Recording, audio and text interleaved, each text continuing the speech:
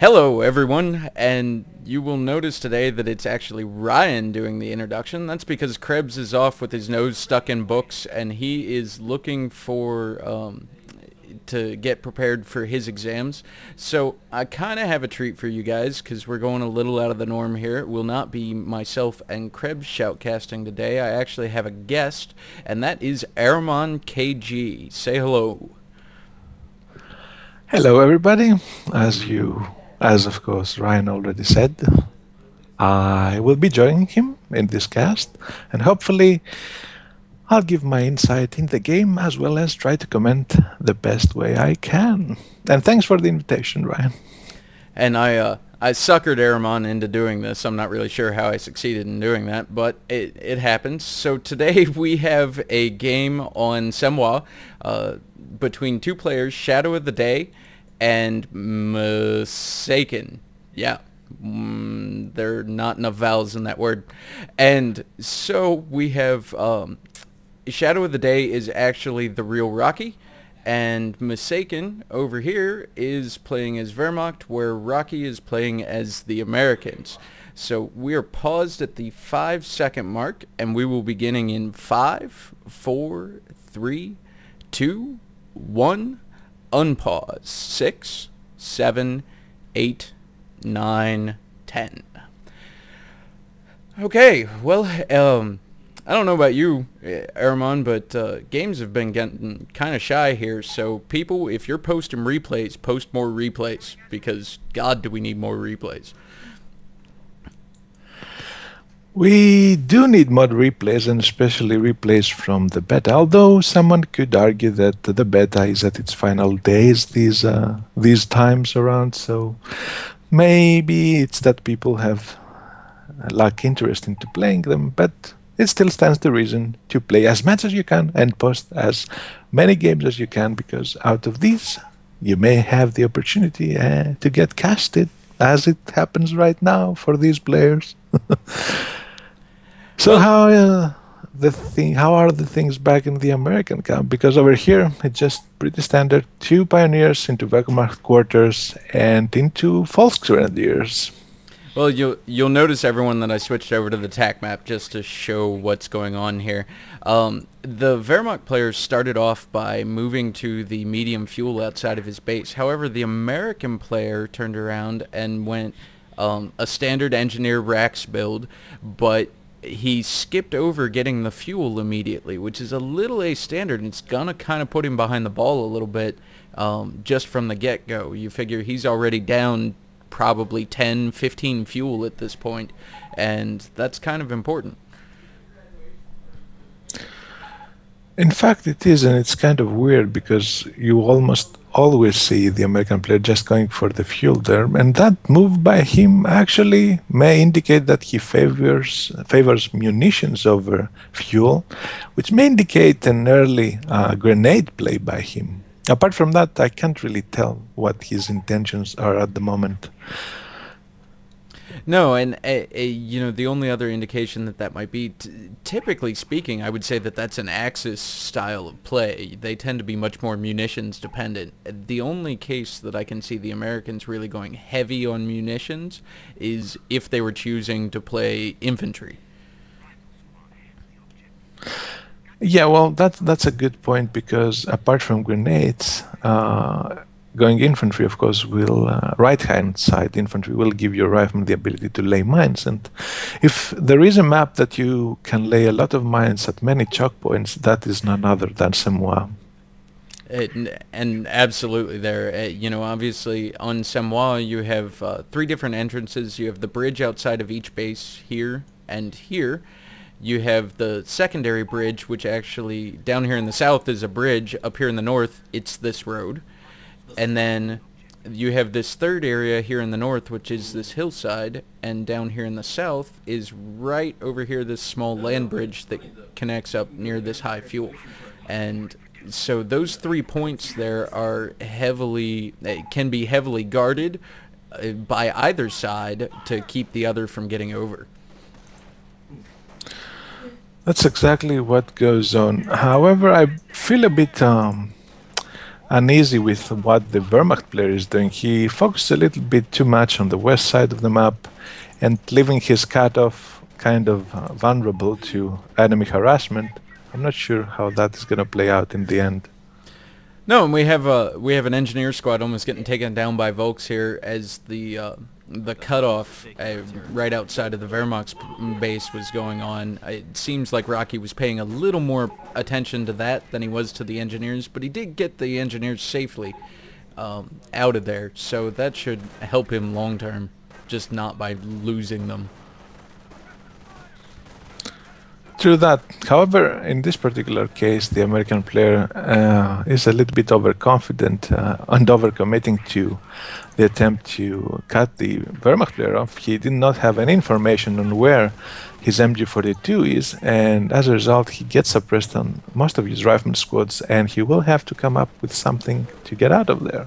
No, and we see this flank rolling around here with these two riflemen on the roadside. Of course, he's got a Volk squad to back him up, but it looks like he's actually doing fairly well in getting around to this MG and trying to take it out. But he's taken some pretty heavy losses, and his third squad has to get out of there. Yeah, that were heavy losses on those riflemen. Of course, manpower drain is something that you must probably want to avoid as the American early on. You will need to be cost efficient with the use of your troops, and it's actually the Wehrmacht player that needs to be taking that health loss and that squad member loss, because that's exactly where it matters, since he cannot heal the way Americans can heal with a Trias Center. And I agree with you. I think one of the things that the American player has done, though, by pushing, and it may be completely unintentional because those things happen, but by pushing the Wehrmacht player over here to the west side, he's allowed himself to not only cut off the Wehrmacht player, but also take all of this east side here and actually just cutting off the fuel, limiting the fuel income of the Wehrmacht player. He does... Oh. Yeah, he loses... That was a Flamer squad on the retreat, and it's a very sad day when your guys with flamethrowers, but it's always the retard with the flamethrower, always, and you can count on that.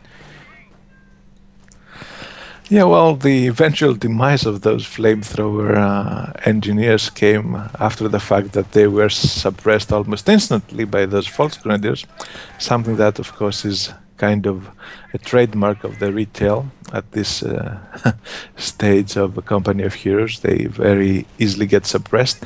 And one more point regarding the harassment by the American player and the eventual capping of the whole east side of the map is that Wehrmacht can't really afford to control two fronts at the same time, something that we just witnessed. Although he seems to be making nice choices, the Wehrmacht player is getting a sniper there and actually managing to kill that Pioneer squad as well. Oh, and we have a Volk squad down to one member and running in red cover, and got two squads of bars following after him and gets away.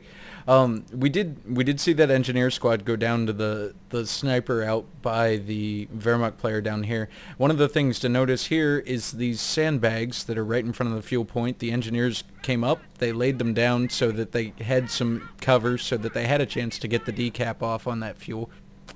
And now we have a sniper just kind of picking away at these riflemen a little bit. The rifleman laying a mine in front of this house here. The nice thing about six-man squads is you can take a few sniper shots before you really have to worry about them. And so we see that rifle squad trying to come up on the sniper here, and it looks like, oh, the MG covers it and lets the sniper get away without having to retreat it. Yep, nice play by the Wehrmacht player here, just supporting his sniper with the MG42. The American player, of course, knew where that sniper was by just continually clicking on his unit sniped notification, something that is widely used by players when facing snipers. And I want to take this small amount of time to comment on the sniper choice here and the eventual bar upgrade that came into play for the American player, which means that he won't be taking any more that as fast as he would if he hadn't gone for those bars, and that sniper actually may be a very sound choice against bars. I think the loss of the engineer squads, the two engineer squads, put Rocky a little bit behind. Obviously, not having that early fuel, he was able to cut off the Wehrmacht fuel, but it did kind of delay his teching to a certain extent. We see over here we've got a supply yard up, we have the racks up, but we don't. He probably chose bars actually in just waiting for engineers to come out to build a motor pool. Maybe, yeah. Well, losing all those engineers actually hurts. Actually, not only hurts your presence on the field, but also your building capability back in your base. And I'm not sure, however, how he's gonna make use of those bars against so many tier 1 infantry units out by the Wehrmacht player. It's a tough thing to pull off.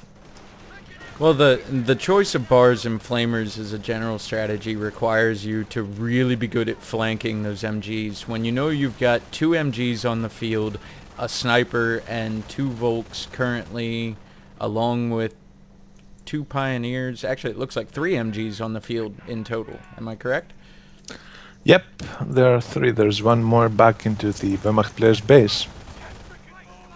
Yeah, so that's going to be very hard to cope with bars. You know, you've got an extended tier 1 play here. You've got a fairly good possible flank, but this rifleman here over the river, but he can't move on it because of the MG in the church, which is notoriously hard to throw grenades at, and the sniper and MG that are sitting in just outside of the graveyard here. It's going to be very hard to go in that direction. So I think we've got a little bit of manpower and some fuel floating. He's probably going to reinforce these engineers and get a motor pool going just to try and break through that defensive line there. Yeah, all in all, the last attempt by the American player to flank that position did not actually work, although he did quite a bit of damage on those false squad, but 2 MG42s and a sniper, more than enough to deal with 2 riflemen and a single engineer. There was not another unit supporting them. There were some riflemen in the east, but they did not move in time, so that gave ample time to the Wehrmacht player to reposition his MG42 as well. And he even has teched up to Assault Phase and has started building his Sturm Armory. And having seen bars, you're probably already guessing what that means for the American player. It's a Puma. For those of you for those of you not familiar with Red versus Blue, it's an old Halo machinima. A Puma is held by one of the characters to be a mythical creature and doesn't exist. Well, they do exist in Company of Heroes, and they are quite deadly. Riflemen can attest to that every day of the week. And so they should. They kind of earn it. They're kind of jerks. Now, what do you think about some of the mine placement by the American player? We saw one outside of this house here, which has already gone off. We see one in the hedges near the low fuel on the west side of the map, and we see another just behind some tank traps going to the munitions in the north. Well, yeah, the mine placement in that particular is pretty straightforward, except for that one outside the house, at the south, the stone house in the west.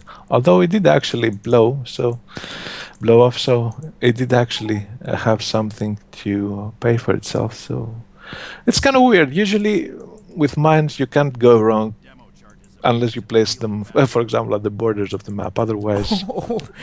Hate to cut you off here. We just had demo charges upgraded, and we got flamers actually pushing in on the fence on the south side of the Wehrmacht base. And so they're going to burn this fence down, and they're probably going to get into the Wehrmacht base. I don't know if the Wehrmacht player can even really see them doing that. They probably can now. Yeah, that's a very sneaky move, very risky move to spend all that fuel, 30 fuel, into getting demolition charges. However, the American player right now does have to deal with the Puma.